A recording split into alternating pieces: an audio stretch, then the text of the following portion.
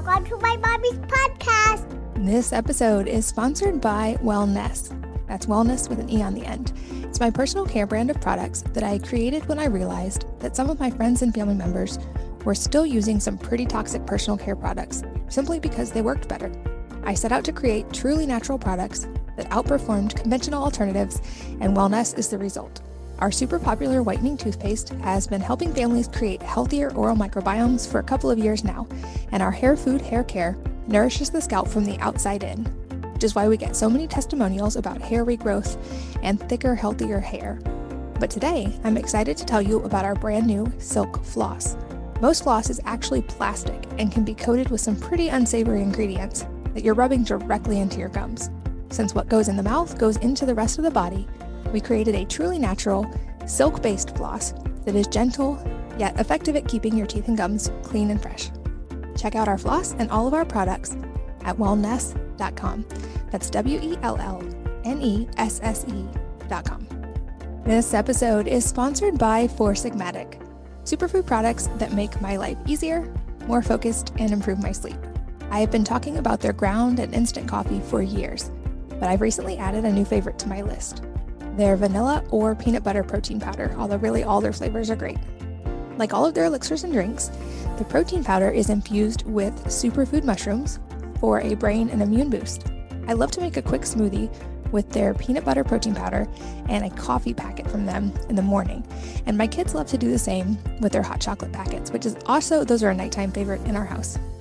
Each scoop of protein powder has 18 grams of plant protein, 7 functional mushrooms and adaptogens, completely organic vanilla, and not a single grain, gum, or gram of stevia. You can try it and all of their products by going to foursigmatic.com/wellnessmama and use the code wellnessmama, all lowercase, one word, to save 10%. Again, that's foursigmatic.com/wellnessmama and the code wellnessmama. Hello, and welcome to the Wellness Mama podcast. I'm Katie from wellnessmama.com and wellness.com. That's wellness with an E on the end. And this episode is all about hemp, or more specifically, the many extremely versatile uses of hemp, the carbon equation and how that comes into play, and in some ways, how hemp can truly help save our planet. I am here with Deanna Byck, who is the Chief Global Engagement Officer of a hemp company that's working to do some of this work worldwide. And she sees a lot of their outward-facing activities, and she's very well researched in this area of hemp growth. And a lot of us understand hemp maybe in relation to cannabis or in relation to CBD. But she explains in detail in this episode how its implications and uses are much more broad than that, how THC is only one cannabinoid out of hundreds present in hemp, and how there are very many different uses for the other parts of the plant. She talks about how hemp can be used for everything from plastic to paper, and how right now our paper use alone is taking down several billion trees a year, and we're below replenishment, meaning we're going to run out of trees in about 60 years.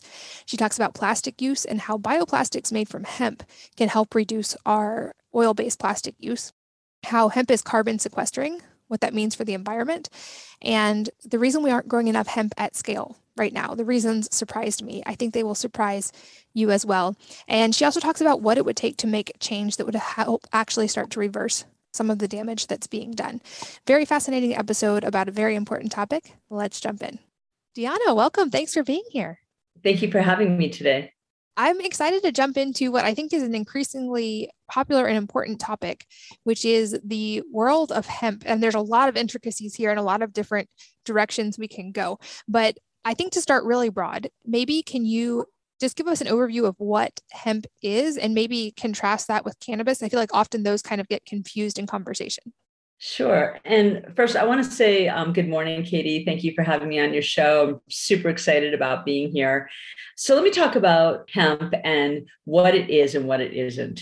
So hemp is part of the cannabis plant, and it's from the cannabis plant. It's actually the same plant as marijuana. And the only difference really is that hemp has less than 0.3 THC, which is one of the cannabinoids, one of the many cannabinoids in the hemp plant. So if you think of the cannabis plant, it could be split into three parts. There's the flower, which contains the seeds, and there's the stalk and the stem. And most people, when they think about hemp or cannabis, they think about the flower part, which is the health and medicine part. And that contains all the cannabinoids in it. And THC is just one of what we believe to be over 200 cannabinoids that we're starting to identify. So when you think about the hemp plant, you think about all these cannabinoids without the psychoactive parts of it, which are their THC parts. So you could think about CBD, you could think about CBN, CBG. CBG is an anti-inflammatory. CBN helps you sleep. There's even something called THCV, which is non-psychoactive, which is actually an appetite suppressant, and it helps you lose weight. So there's many different cannabinoids in the hemp plant. Also, hemp has a lot of industrial uses. So what we're going to do is we're going to take the outside of the plant, the fiber and the hurd, and we're going to create products out of them that will help reduce our reliance on plastics and other things that will also help reduce our reliance on trees and other things in the environment. I'm so glad you brought up the plastics component, though, as well, because this is something I've spoken a lot about in the past, just the environmental implications and also, of course, the health implications, looking at our overuse of plastic. And I think often hemp gets kind of mixed in with cannabis and often there's the controversy surrounding it because of that association. But like you just explained, we're talking about the non-psychoactive parts of this plant that have, from my limited research, you could speak to it a lot more, really profound environmental implications. And basically, from my understanding, you can explain this better, but it's such a rapidly growing plant and it's an environmentally friendly growing plant. And so this is a way that in very far reaching areas, we can actually start using these parts of these plants to replace some of our non-renewable resources. But can you kind of delve deeper into that, some of the ways that this is already being integrated?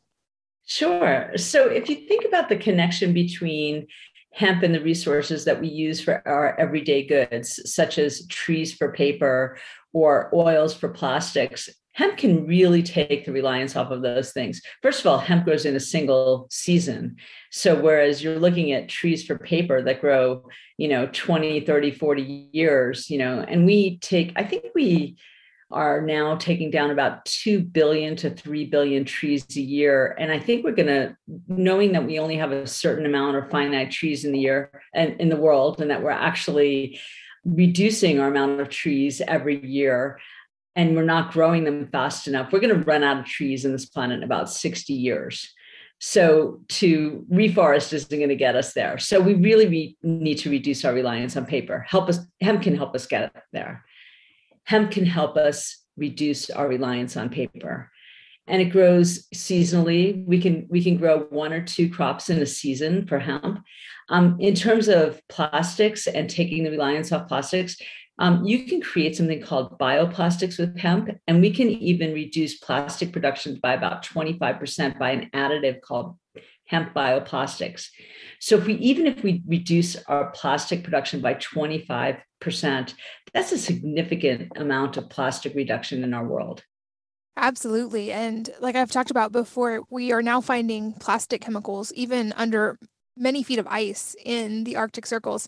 And this has become so widespread and is truly saturating our planet. And then when you look at the renewable or non-renewable resources we have to use to create traditional plastics, it's a really negative cycle for the environment. My personal care company, Wellness, we looked into and now use bioplastics for that exact reason, is that this is a way that as a company, even though it's right now still much more expensive, we're able to help start to transition away from the reliance on oil-based plastics, which have such negative environmental and health consequences. And like you mentioned, so hemp can be grown even up to 2 times in a season. I guess you can do 2 crops within 1 year. What does that look like on a wide scale? Like how much is this being done worldwide, and what does the runway look like for that? So hemp in certain climates could grow two crops a season. Some climates 3 crops a season. As the further you go north, it's usually around 1 crop a season. But on a worldwide scale, the fact of the matter is that we really need a lot more hemp. Hemp is a very fast growing crop. However, we're not growing enough of it for industrial use. And in order to be a significant plant, we need to be growing a lot more. In terms of use for health and wellness and CBD, we probably have enough. But in terms of replacing plastic products, paper products, in terms of producing biochar and advanced carbons and building products and having a significant impact on our environment, we need to be growing at scale. We're talking about millions of acres. And also, hemp is one of the most carbon sequestering plants on the planet. What that means is that it draws carbon out of the atmosphere and it helps put it back into the soil where it's needed. It has very deep roots, and it actually helps refurbish the soil and makes the soil healthier just by growing it. And so if you are to create these big hemp fields, you're actually creating carbon sinks where we're taking carbon out of the atmosphere where it's out of balance and putting it back into the ground where we need it and sequestering that carbon. So it's really better for the environment that we're taking hemp, we're growing it on a large scale, and then creating products with it like bioplastics, like building products, and that will continue to sequester carbon for years to come. So you mentioned we're not doing this at scale yet. I'm curious, why are we not seeing a wider use of this with all of these advantages? Like, what are the roadblocks that are keeping us from growing more hemp right now? So that's a great question. So one of the roadblocks is just like we talked about. So people don't understand that there's a difference between hemp and cannabis. That's the first thing. And that's one of the major barriers. The second barrier is that we need to have better legislation. We need our key policy decision makers and our key opinion leaders to understand, and we need to better educate them about the benefits of hemp. We also need to educate them about the connection between hemp and climate and carbon and climate. And once they understand this connection, that hemp can actually sequester carbon and create the offsets that they need, that they desperately need in this world to offset, then we'll be in a better place to grow a lot more hemp. Can you explain a little bit more about carbon offsets and what that means? I think people have probably heard the terms like carbon negative or carbon positive or carbon offsets, but I don't even think I have a very good understanding of what that actually means from an environmental sense. And also I know companies do a lot with that in carbon offsets. Can you explain that picture a little bit? Sure. And it's actually a great question because people don't understand. And we are bombarded every day as society.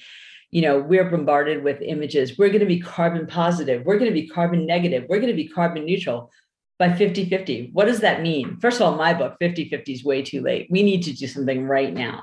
But what does it mean to be carbon anything? So first, I'm going to back up and I'm going to tell you that carbon is not a bad thing. We are all made of carbon. We as human beings, we're made of carbon. The earth is made of carbon. Everybody's made of carbon, and everything around us is made of carbon. And the problem is that right now carbon is out of balance. There's more carbon that's put into the atmosphere by things that we have done than there is in the ground where it should be sequestered. And so it's that balance that is the problem. And because we're out of balance, because there's more carbon in the atmosphere, it's created greenhouse gases, which is a problem for us that heats the atmosphere. And that's what's heating the planet and causing climate change. So now that we understand that, the question is, how do we get carbon back into the ground? Is that being carbon neutral or carbon negative? Essentially, we want to be carbon negative. We want to put carbon back into the ground. We want to sequester it back into the ground. And hemp is a great way to do that. So when we talk about companies purchasing carbon offsets, the first thing that we have to understand is that carbon offsets need to be created. So how do you create a carbon offset? Well, technology could get us some of the way there. There's people that are creating great, huge turbines to pull carbon out of the atmosphere. I'm not sure what they're doing with it. And there's certainly renewable energy using technology, but the best way to actually initiate or to create a carbon offset is a nature-based solution. And there's only two ways to do that. You either do it in the oceans or you do it in the earth. And the only way to do it in the earth is to actually plant things. Well, you can plant trees, but it's going to take 20, 30, 40 years to do that. And we're actually taking down trees faster than we're growing trees. Or you could do something like plant mangroves, or better yet, plant hemp, which is one of the best carbon sequestering plants on the planet. And it has many uses that will continue to sequester carbon for years to come. So now what do we do with these offsets? So now once farmers are generating these carbon offsets, companies that are taking carbon and putting it into the atmosphere need to offset that in some way. So they will buy these offsets of people who are generating carbon and then kind of wipe out, or it's kind of like eating a Diet Coke in a candy bar, right? It X's out that calorie, that net. So if you are putting carbon into the atmosphere, you need to find a way to generate carbon offsets to offset that production into the atmosphere. And that's what carbon credits are. Okay, so this is basically almost like, think of like a virtual scorecard of our carbon and getting it hopefully back closer to balance, and what companies are doing from their own perspective to do that. That is correct. So if you hear of an airlines company that's trying to go carbon neutral or carbon negative, what they're doing is they're buying carbon offsets from companies that are actually growing carbon, or not growing carbon because you can't really grow carbon, but they can sequester carbon back into the ground.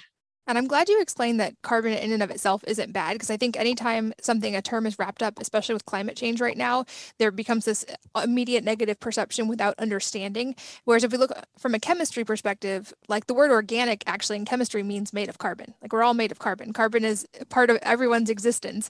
But like you said, it's the balance of those things. And I'm curious then to compare and contrast, for instance, hemp and its carbon implications with some of these monocrops that we're growing. That I've talked about on this podcast before, the negative environmental consequences of everything we spray on those crops, and how getting back to regenerative agriculture and having animals interacting with the soil can undo some of that damage. Can you compare and contrast hemp versus like corn, wheat, and soybeans that are monocropped and grown with tons of chemicals? Well, first of all, I love the idea of regenerative agriculture, and I love the idea of using even hemp as a rotational crop, because if you take a monocrop and you till the soil, you're actually destroying the microbes in the soil. And I'm sure you've talked about this on previous podcasts. But if you take animals and graze on that land in between, or if you take a crop like hemp and use it as a rotational crop in between, you're putting microbes back into the soil. You're giving the soil an opportunity to grow and regenerate. We've actually killed our soil in the United States. And it started with the Great Dust Bowl. It started with, in the 1920s, where we were over-tilling our soil, we were overplanting, and we were overgrazing. And in that sense, we've actually created these huge deserts. And now we're doing it again in the middle swath of our country, where we're over-tilling the soil again with monocrops. Spraying them doesn't help. All it does is that puts chemicals back into the ground, puts chemicals into the air, and it exacerbates the problem. So what we want to do is we want to put things back into balance. We want to be able to put rotational crops back in. Hemp is a great one. It sequesters carbon. It heals the soil. It puts microbes back in. Using cows or cattle and grazing them in a conscious and an ecological way where they can go from paddock to paddock and actually let the soil regenerate in between. You get the microbes and you get the bugs, and you create these little tiny ecosystems that regenerate the soil. It's this beautiful ecological system that can actually regenerate our planet and regenerate our Earth. It's funny to me that now in this age of technology, all this great science and research is pointing toward, we should actually just do what nature does. Like we just need to go back to letting nature work how nature is supposed to work. That's exactly right. Nature does know best. It's incredible. And I'm curious, so I agree with you that probably for some of these problems, 2050 is too late. And we're seeing, like I've read numerous opinion pieces and studies across the board on how short of a time we actually have if we don't start correcting some of these problems. What does a positive roadmap look like for that? Like what would it take at scale to actually start reversing some of this damage? Again, an incredible question. And we do need a roadmap to get us there. And we need a roadmap to get us there quickly. And what it's going to take is solid and extraordinary leadership from all of our leaders. We're looking towards COP26, which was the original UN accord that happened 26 years ago, which was starting to put together these roadmaps. We knew that if we got to 2.5 degrees Celsius change in our Earth's atmosphere in degrees, that we were in trouble. And we are a quarter of a degree away from that. And we've gotten there extraordinarily fast. And the trajectory shows that we're getting there even faster than we thought. Climate is shifting. Our currents are shifting. The Gulf Stream is now shifting. We're seeing hurricanes, fires, storms, tornadoes. We're seeing tragic results. Soon we're going to start to see food insecurity associated with that. We're going to start seeing more coastal flooding in magnitudes that people haven't even dreamed about. We'll start to see migration and climate refugees on scales unheard of. And so I think we're faced with a lot of issues that people are just starting to get a glimpse of. Again, I said it's going to take leadership, but it's going to take big business in conjunction with leadership. So we need to work together. We need to work together from all angles. We need to work together from the top, key opinion leaders, policy decision makers, and the bottom, grassroots.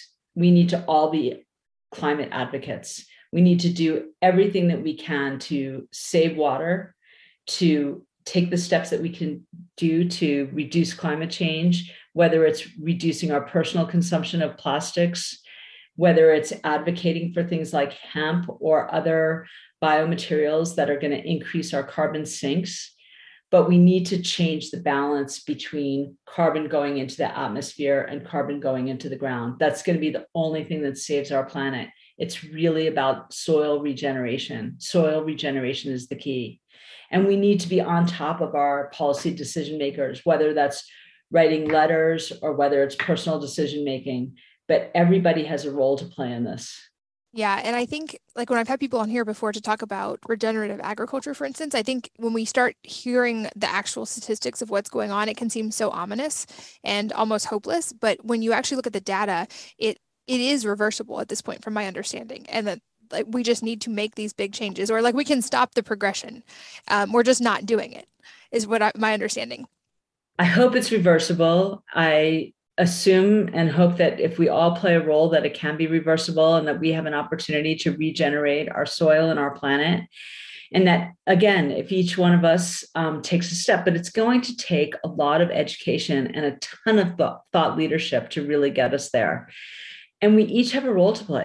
And if everybody steps up and plays a role and understands and really just tries to read every day or, play a part in this puzzle and this piece, then I think that we could actually get there. But we can't ignore it anymore. And we have to teach our children too. There has to be conversations within our own family units. We have to encourage our children to learn about climate mitigation. We have to encourage our families to learn about it. And we have to encourage our friends to learn about it and to take the steps. Everybody needs to take steps. So again, it starts with thought leadership. It starts with education, but everybody needs to play a vital role. We all need to be climate advocates. So to take like a positive roadmap perspective for a second, what if we were able to grow hemp like overnight, just grow it at scale and reverse some of this? What would that look like? Like how quickly could we make change if we were able to flip that switch and start doing that today? It's fast. I think that, if we could grow 1 million acres by next year and 5 million the year after, or 10 million or 20 million, we could make significant change.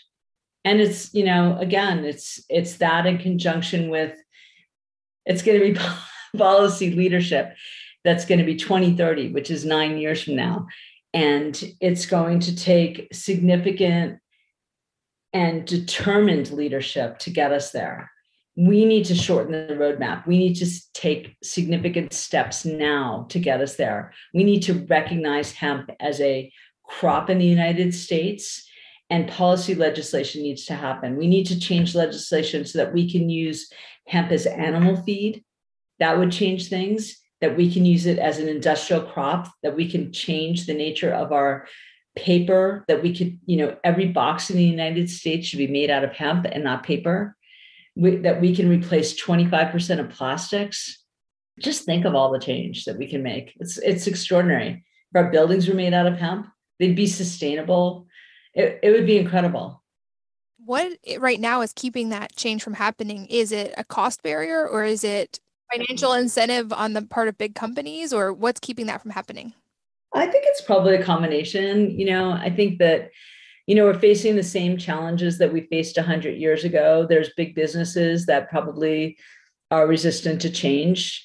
Something like when the electric car came out, there's certainly businesses that would be threatened by that. But I think that even big businesses are starting to understand that everybody has a responsibility to save the earth that we live on. And if they don't, they should. And we need to make it socially unacceptable for those big businesses to not play a vital role in saving our planet.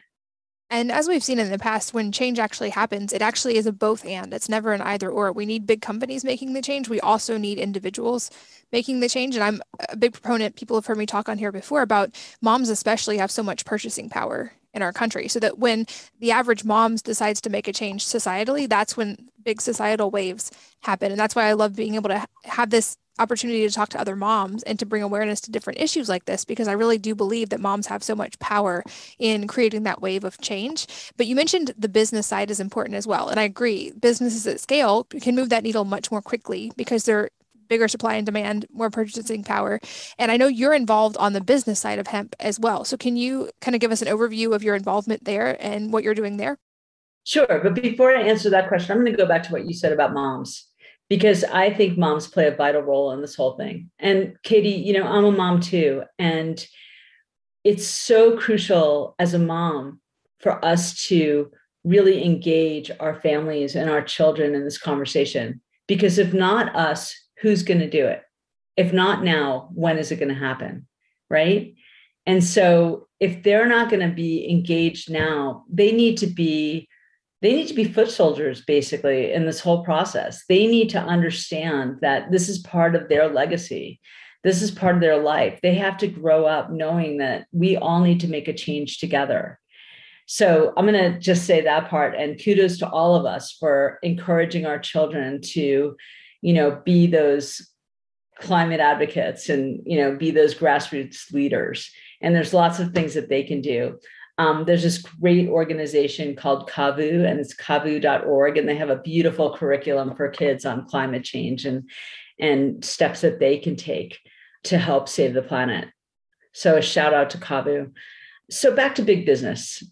So I personally am involved in a hemp company. I work for Santa Fe Farms, and I'm the Chief Global Engagement Officer. I've been with Santa Fe Farms since the very beginning. And at first, when we very first started at Santa Fe Farms, we just bought a 250-acre farm thinking that we were going to go into the CBD business like everyone else. The Farm Bill passed in November 2018. In January of 2019, we bought a 250-acre farm looking at the numbers. And we quickly realized it wasn't about CBD. CBD is wonderful, and cannabinoids are wonderful, and the medicine and wellness that goes along with that is extraordinary. And there's a lot of great people doing fantastic things in that field, but we wanted to go a different direction. We were more interested in the bigger story. We wanted to know, what could we do as a company to really have an impact on this earth? And we started looking at the climate, carbon, hemp connection. And it was an aha moment for us. Once we realized that hemp was one of the most carbon sequestering plants on the planet, and that we had an opportunity to make this change, we really became a carbon company. And so we are a hemp company, but we're really a carbon company. And we really are a company based on the regeneration of our planet. And if you look at our mission, which is regeneration is our mission, carbon is our focus, Indigenous peoples are our partners, and hemp is our vehicle, it really explains a lot about who we are and what we do. And so we've talked about regeneration. We absolutely believe in regeneration of the planet. We talked about carbon. We believe there's an absolute imbalance, and that we need to bring balance back to carbon, bring it out of the atmosphere and put it back into the soil. Let me talk to you for a second about our social mission, which is Indigenous peoples are our partners. We work very closely with Indian country in the United States. And one of the key people at our company is a gentleman named Roger Frawa. And he works with Coda Holdings, and he is from the Jemez tribe in northern New Mexico.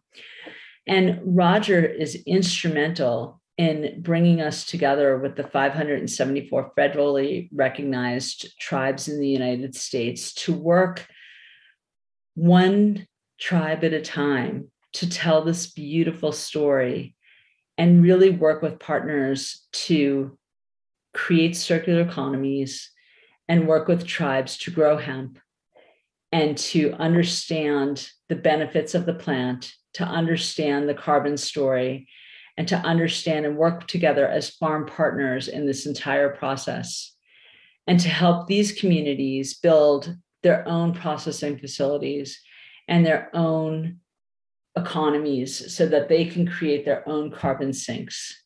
So we at Santa Fe Farms are working very closely together to tell the story and to work with our Native American partners to help save the planet. I love that. This episode is sponsored by Wellness. That's wellness with an E on the end. It's my personal care brand of products that I created when I realized that some of my friends and family members were still using some pretty toxic personal care products simply because they worked better. I set out to create truly natural products that outperformed conventional alternatives, and Wellness is the result. Our super popular whitening toothpaste has been helping families create healthier oral microbiomes for a couple of years now, and our hair food hair care nourishes the scalp from the outside in, which is why we get so many testimonials about hair regrowth and thicker, healthier hair. But today, I'm excited to tell you about our brand new Silk Floss. Most floss is actually plastic and can be coated with some pretty unsavory ingredients that you're rubbing directly into your gums. Since what goes in the mouth goes into the rest of the body, we created a truly natural, silk-based floss that is gentle, yet effective at keeping your teeth and gums clean and fresh. Check out our floss and all of our products at wellness.com. That's WELLNESSE.com. This episode is sponsored by Four Sigmatic, superfood products that make my life easier, more focused, and improve my sleep. I have been talking about their ground and instant coffee for years, but I've recently added a new favorite to my list.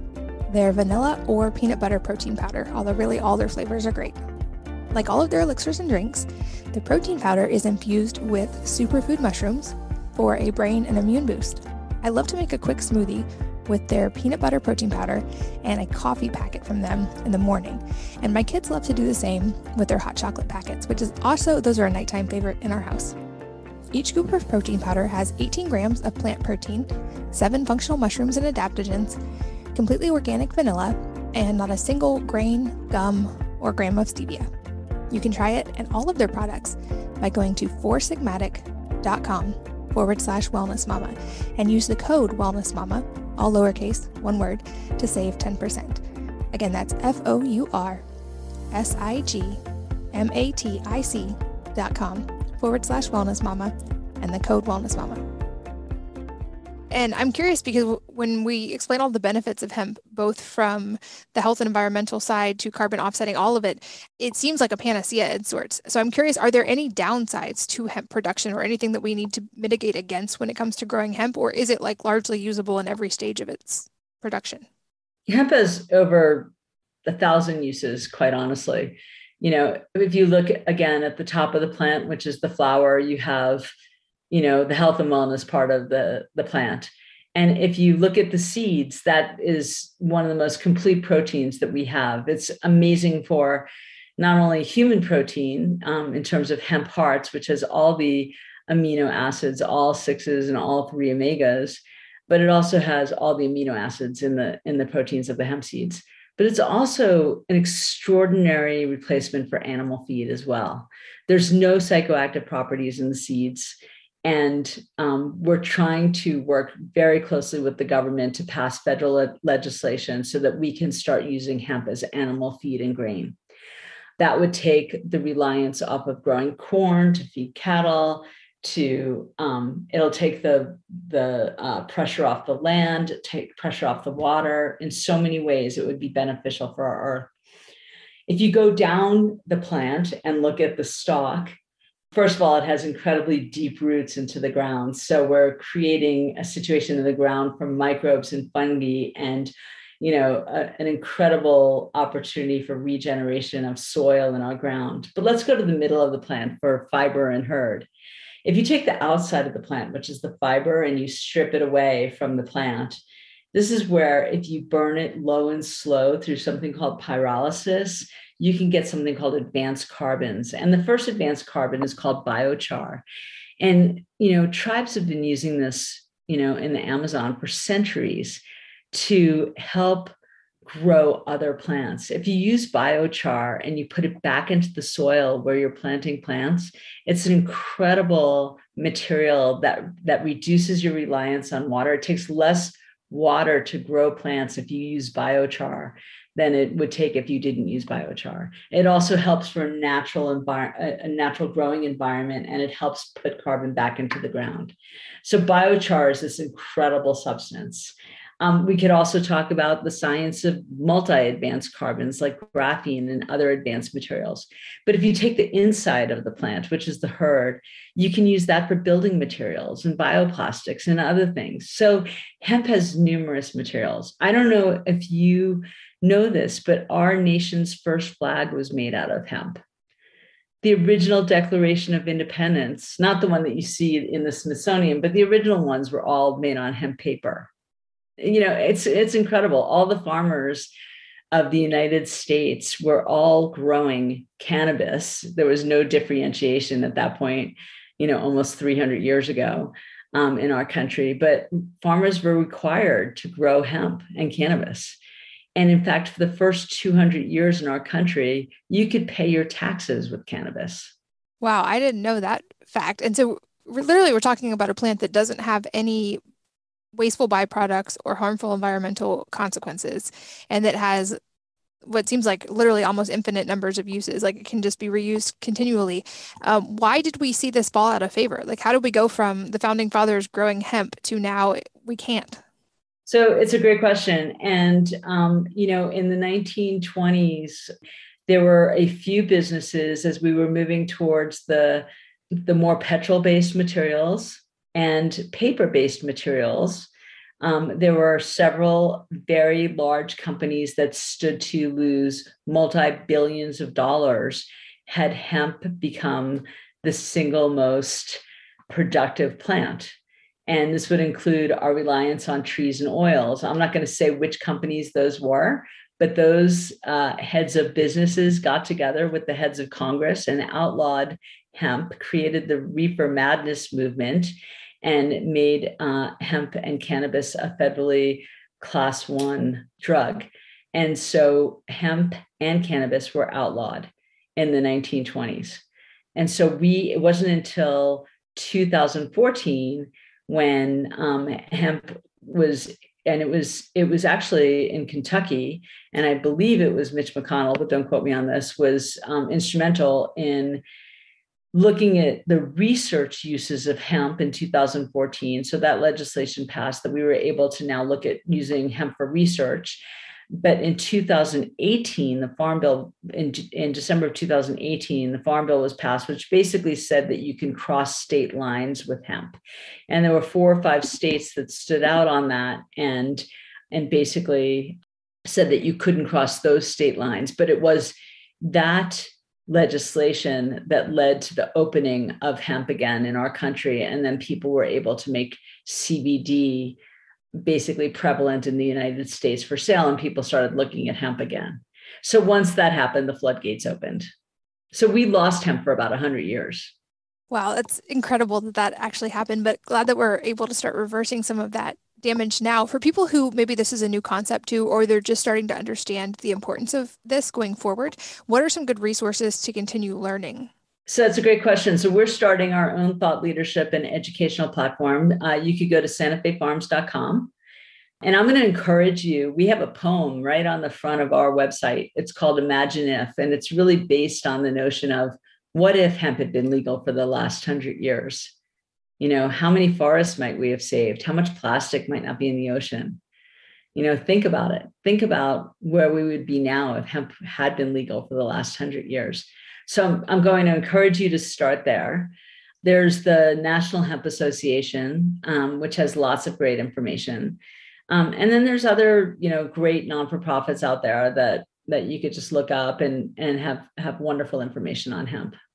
Perfect. I will make sure those links are in the show notes as well. And I know that you guys have resources, and I'll make sure that some of those really important ones, you mentioned a curriculum as well. I think awareness is the first key of this. And so I'm excited that this conversation is now happening at a wider scale, and people like you who are doing the work on making that conversation happen. A little bit of a deviation, but I want to make sure we have time for this. A question I love to ask toward the end of interviews is if there's a book or a number of books that have had a profound impact on your life, and if so, what they are and why.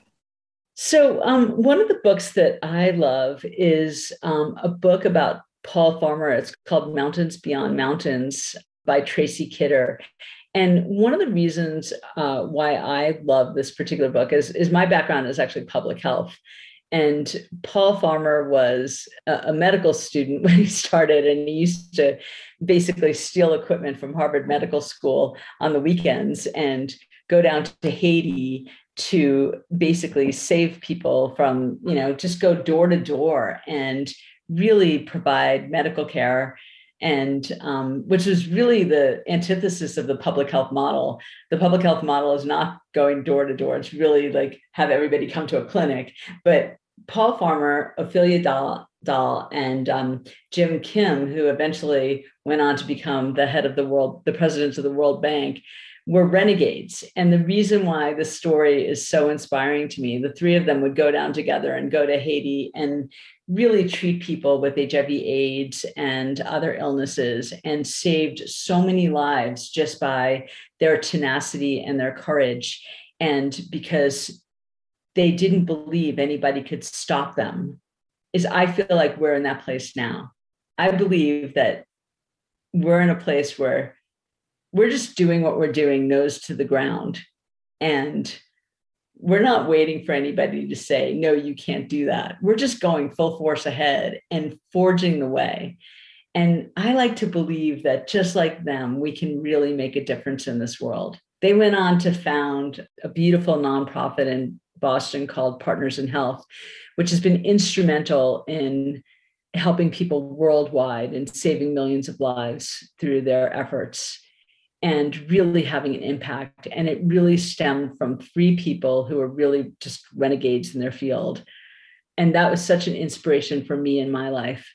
And so I believe that if we keep our nose to the grindstone and just keep forging forward, that we can hopefully have an impact on this planet. That is a new book recommendation. I'll make sure that's linked in the show notes as well. And another question I ask often in the research phase of podcast is, if you were going to give a TED Talk in a week, what would it be on? And I loved your answer because you said optimism in the face of disaster. And I think that's so applicable to what we're talking about today, because it seems ominous. It seems like we're facing a lot of really disastrous potential outcomes. And so I would love to hear just some of your high points about encouraging optimism at times like this. So I think all of us have our own personal stories, and every day we're faced with stresses, and every day we need to have to learn how to overcome whatever it is our personal story is. And I want to remind everyone that you have to remember what is the most important thing in your life. And that's starts with yourself, because if you don't take care of yourself, no one else is going to take care of you. And then maybe it's your family, the most significant other in your life, and perhaps your children. And that's really the core. That's the core of everything. First, it's you, and then it's your family. And if you can remember that in the face of disaster, in the face of everything, and that being the most important thing in the world, and meditate on that, and meditate on that unconditional love that you can give to yourself and to your family, that is ultimate optimism to me. And then you bring that to the table, right?